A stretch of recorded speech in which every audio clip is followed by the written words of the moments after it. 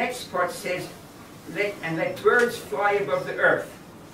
We're going to run a few minutes over. Is that okay? Just try to finish. And it says, let birds fly above the earth in this translation. Another translation says, fowl fly above the earth. Now we've got a problem here, because the text says oath. So why would a person with his brains that doesn't know Hebrew mouth off about the Bible? Because the text doesn't say bird, and the text doesn't say fowl. It says oath. That's the word that's written in the center in Hebrew there. It says oath. Now, oath today in modern Hebrew, you go into a butcher, what do you get? A chicken, but not in biblical Hebrew. Biblical Hebrew oath, and Hebrew is such an ancient language, you can hear in the letters, oath, oath, from flight.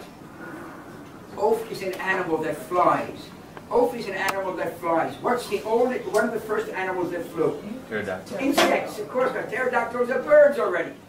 Insects, of course. And it's almost like a proof around the corner. It's so beautiful. Insects map exactly onto the word dwelling animals.